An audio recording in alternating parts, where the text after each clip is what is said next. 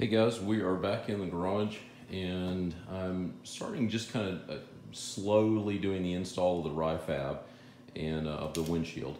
And so I've just gotten started by doing a couple of things. Number one, I'm going to use my ruler as a pointer here. I've got this, this first bracket installed. The first thing you do is, this is where it will, with the windshield, will lay down against this, and then there's a, I don't know what you call it, thumb screw or whatever, that, that will actually latch it down. Now, I did not have to remove the roof per the instructions because I had the earlier windshield on and it used these same holes. So these were already drilled out. So I did not have to do that.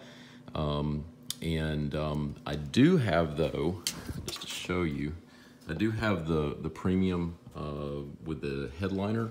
So all I did was I pulled out, back up here, pulled out these two screws right here. These come with it. These are, I think they're T30s, I believe, T40s. So just pulled those out, and that gives me enough room to just get in here, and I'll be able to get in here with a wrench as well to do the final tightening. But that's what I've done thus far. I will say one of the nice things, the way that Ryfab's done this is that, so these are carriage style bolts. So they got the square head on there so you don't have to hold it down. And then also, and it looks like these are grade 5. You can see the three stripes on there.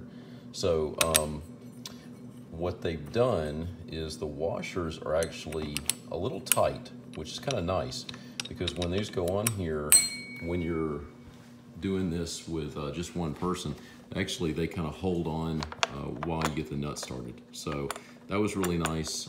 Again, I'll be tightening these down once I get the windshield installed and actually ensure that I got this in the right place. So, and the same thing with this this hold down bolt as well.